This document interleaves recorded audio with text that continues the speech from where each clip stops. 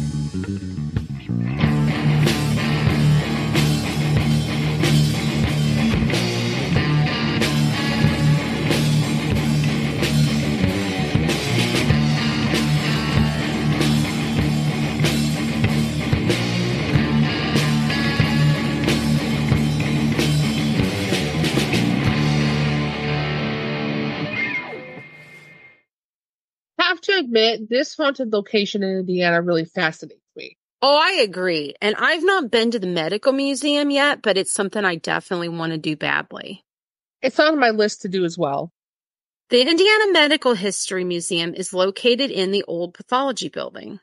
Yes, and the pathology building is one of 3 original buildings that is left on the grounds today. So let's go ahead and get into it. As early as 1827, Indiana had been trying and had passed legislation on having a hospital for those suffering from a variety of mental illnesses. In November of 1848, this became a reality when Indiana's Hospital for the Insane opened its doors on the west side of Indianapolis. The hospital admitted 5 patients when it opened its doors. As we said in the opening of the show, the term mentally ill referred to a lot of different things back then. Everything from being depressed or melancholy, as it was referred to alcoholism was admitted to the hospital. The worst term that was often used to describe patients was the term simple, and this meant patients who may have just been a little bit slower than their peers. Patients who were considered criminally insane were also patients at the hospital. That seems terrifying to me. It really does. I mean, when you take into consideration that people were in the hospital for things like epilepsy, and they are being housed with those who have committed actual crimes, it is very terrifying. From all the sources we have found, the hospital really grew between 1848 and 1948. It was during this period that 2 buildings were constructed for patients to live. They have been described as massive and castle-like, and these buildings were called the Seven Gables. It's amazing to me that the hospital really grew to be self-sustaining. they were able to create their own little world. This is what we found on the hauntedhouses.com website. The hospital had a, quote, sick hospital, which treated physical ailments, a farm colony which provided occupational therapy, a chapel, a recreation facility, a fire station, a cannery where patients worked, pathology department, and a laundry facility, end quote. The hospital also later had its own power station. And something I think very creepy is the worst patients. For example, those who would scream nonstop or were known to attack the staff or even other patients. They were kept down in the basement of the pathology building in the beginning of the hospital's, the opening of years. I do think that it's creepy. So there was a method for building mental institutions during the 19th century called the Kirkbride Plan. The Kirkbride Plan is a type of mental institution designed by American psychiatrist Thomas Story Kirkbride. Kirkbride had a philosophy that he called moral treatment, which was based on compassion and respect for the mentally ill. Buildings were built in a way that they felt would create a humane environment that would help the patients to heal. So Kirkbride method buildings are built with staggered corridors that come off from the center. If you Google them and you guys take a look at it, it looks like wings from either a bat or a bird. And standard practice for a Kirkbride plan was that it would have 8 corridors and it could accommodate 250 patients. There were at least 73 hospitals in the U.S. built using this plan. According to the Wikipedia page about the Kirkbride Plan, 33 of these buildings still exist today. Central State Hospital buildings were torn down in the 1970s. A large lawn now stands where the Seven Gables building once stood. Interesting. Another creepy discovery is that under the hospital, there were 5 miles of tunnel. The tunnels used to connect to other buildings on the grounds. There is a neat IndyStar article that we found that shows pictures of the entrances to the tunnels connecting to the old power station. The pictures show signs where the entrances were and what it's connected to. This tunnel system also had rooms off the tunnels that had shackles on the walls. According to the IndyStar article, the tunnels collapsed once the buildings were torn down. And that's very disturbing. I know back then restraint was the most common way that patients were kept under control. That's correct.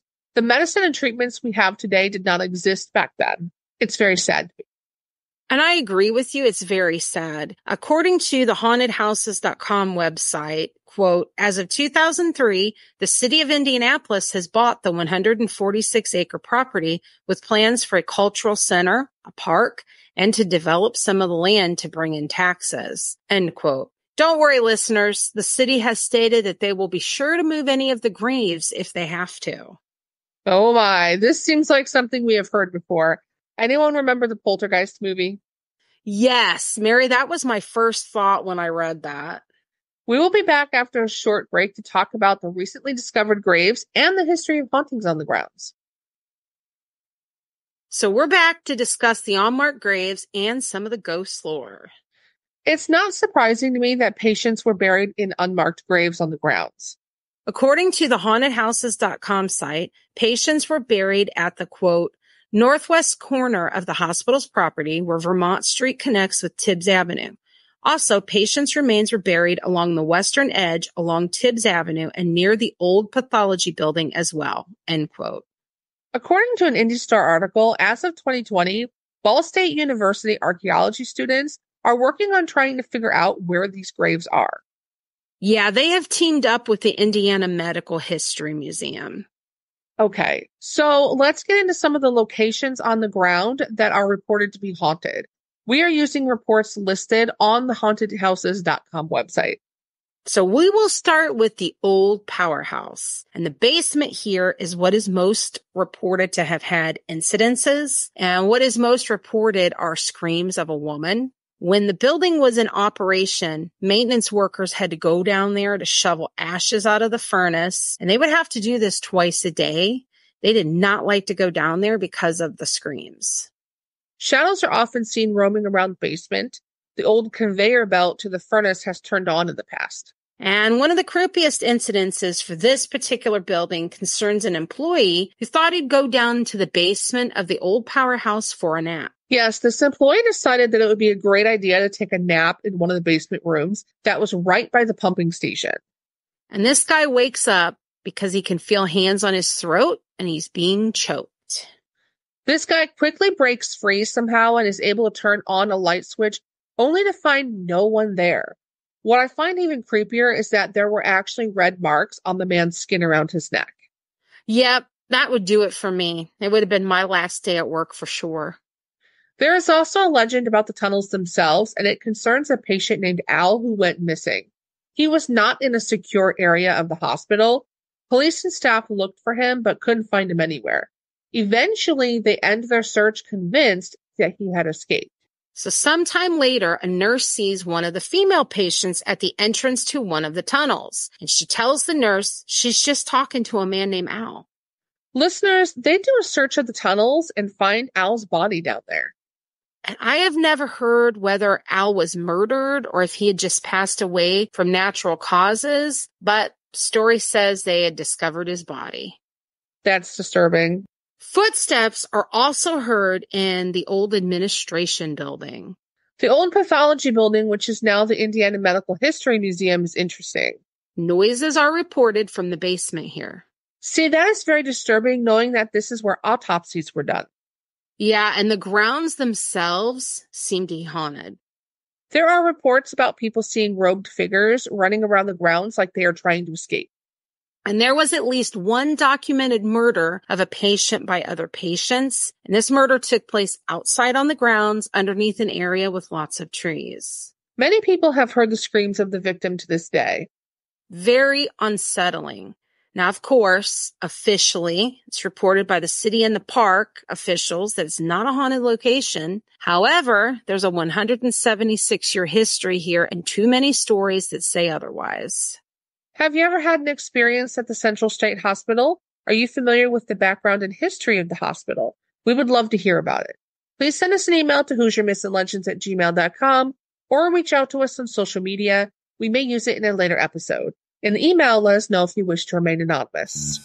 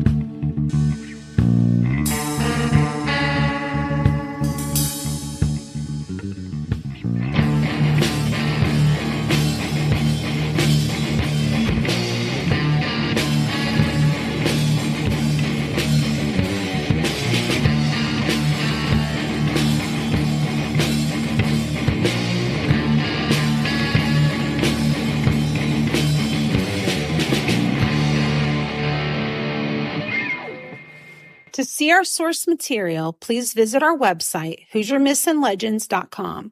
Please find us and follow us on Facebook, Instagram, TikTok, and now Twitter. Hoosier Myths and Legends is a Quigley Productions podcast. Our theme song was written and recorded by Wet Blanket. The song title is Taxidermy Race Car. As always, stay spooky.